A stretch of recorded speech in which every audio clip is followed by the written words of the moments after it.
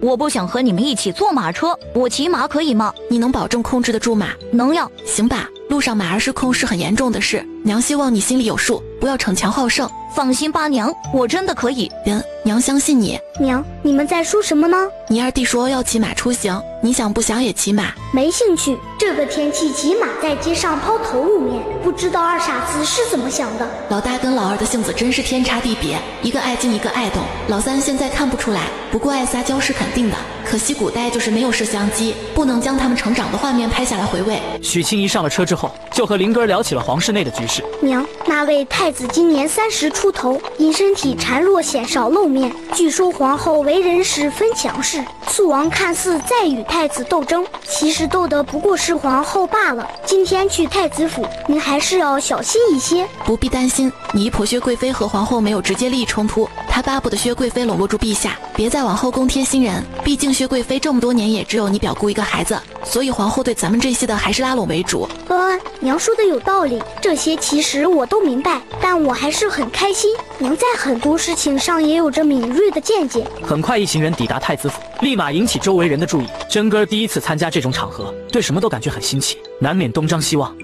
好多人在看我们，为什么？解释这个问题还是太复杂，总不能告诉他许多家的闺女都在琢磨着嫁给他大哥吧，现在也不是时候。许清宜琢磨了一下，随便找了个借口搪塞真哥。因为你长得好看啊。真哥闻言傻笑起来，反应大的样子显然是信了。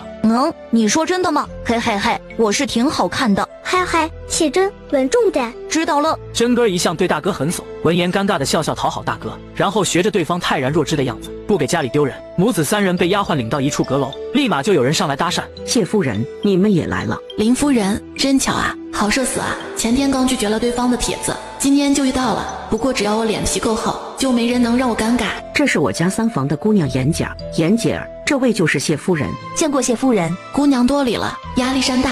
上次就提过一次沈之杰相亲的事，林夫人不是要给我介绍姑娘吧？真是怕什么来什么。谢夫人，上回你说的那位沈公子，我回去和家里商量了一下，觉得很是不错。林夫人有所不知，接榜那日，沈公子就被别的姑娘定下了。什么？怎么这么快？谢夫人莫不是觉得林家不相称？其实我们家里几房都实力相当。对不住林夫人，沈公子那边是真的定了，贵府门第清贵，如果没定的话，我哪里会拒绝？话说到这个份上，林夫人也信了，满脸遗憾打听起来。是谁家的姑娘下手这么快？对方还未放出婚讯，我也不敢说，回头公布出来你就知道了啊！真是可惜了，那位公子长相确实出众。倘若不是沈之杰中了一甲进士，光凭那张脸的还不够他们嫌弃的。皇后娘娘驾到。许清宜和林夫人听到太监传话，连忙收拾情绪，整理衣襟走去拜见。参见皇后娘娘。众位平身，不必多礼。谢皇后娘娘。许清宜领着孩子们隐藏在最后面，尽量降低自己的存在感。娘这种怂怂的模样，和刚才在马车上也太不一样了。母后这边请。皇后落座后，目光向下面扫了一眼，对太子妃问：哪位是谢运之将军的妇人？引上来本宫一见。母后稍等，我这就去差人问问。好家伙，该来的还是来了。太子妃顺着嬷嬷指的方向走到许清宜面前，笑容和气的开口：你就是谢运之将军的夫人吧？回太子妃，妾身许氏，这是运之的长子林哥儿以及次子真哥儿，难得皇后娘娘邀请，我带他们来见见人。见过太子妃。虎父无犬子，两位公子颇有谢将军的风采。谢夫人，母后想见见你，请随我来。听起来只召见娘一个，林哥不禁担心的皱起眉头。母子俩看向对方，许清宜给了老大一个安抚的眼神。大庭广众倒是没什么好怕的，以现在的局面，皇后估计比谁都更怕我在太子府出事。好的，劳烦太子妃了。林哥儿看好你二弟，不必担心娘。